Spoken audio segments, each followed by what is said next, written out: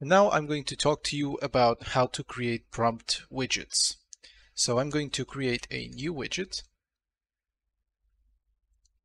and its parent class is going to be UINF prompt widget. I'm going to call it WMyPrompt. Open it up. I'm going to add a canvas panel. I'm going to add two buttons, or rather two UINF components.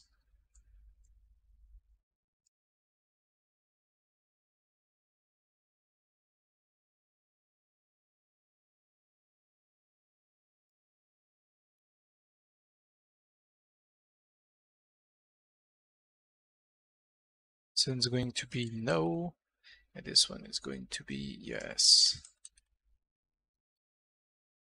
Keep in mind that UINF prompt widgets have an optional text and message text block element. And if you add those to the widget, you can specify a text and a message to be shown with your prompt. So I'm going to add those.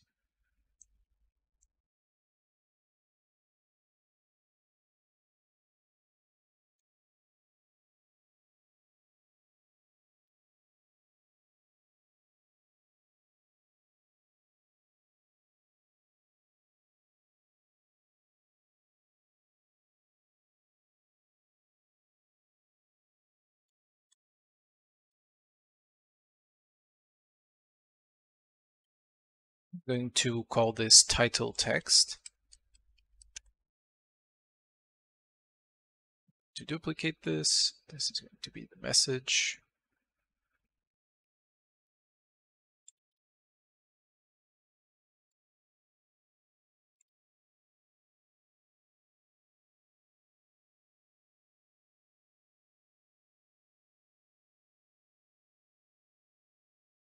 I'm going to call it message text.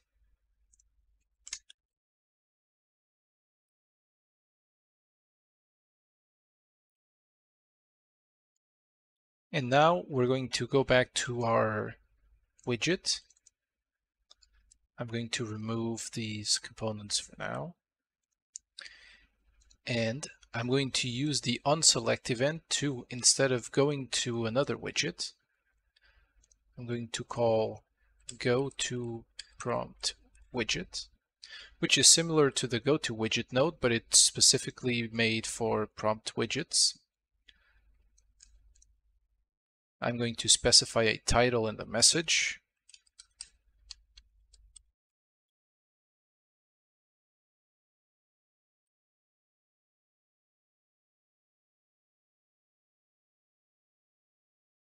And now I'm going to drag off of the event node. I'm going to create a custom event.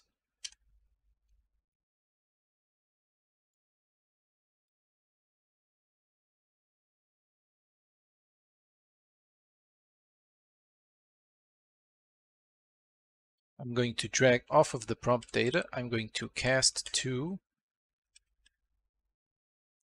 prompt data binary.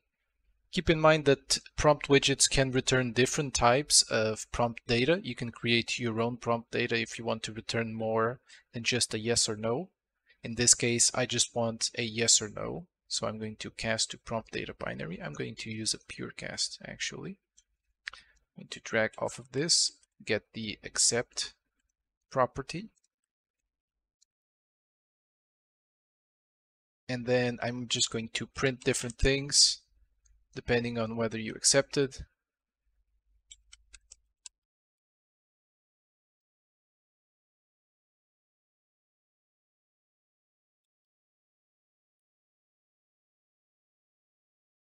And I also need to specify a prompt class, so I'm going to use WMyPrompt. And when I press play and then select one of the options, the prompt widget is going to show up. I'm going to select no, and as you can see up there, it will say rejected. But if I select yes instead, it will say accepted. Keep in mind that you can change these parameters a little bit. You can set it to remove the parent, of course, like with the normal GoToWidget node. And you can also change the behavior of your prompt widget a little bit. So one thing you can do is you can specify whether the first component is an accept component or not, because the first button in our hierarchy is the no button. We want this to be false, but if you switch up the order, keep in mind that you also have to update this property. Another thing is that by default, the widget will use the onSelect and the onReturn events to communicate that the prompt has been decided, and it will call process prompt widget selected. And it will just send the prompt data. You can create your own prompt data. You can create a binary prompt data from an accept node, for instance. But you can also create your own prompt data and just pass it here.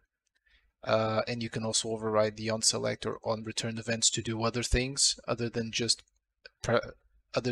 processing the prompt widget selected. And that's pretty much all there is to know about prompt widgets.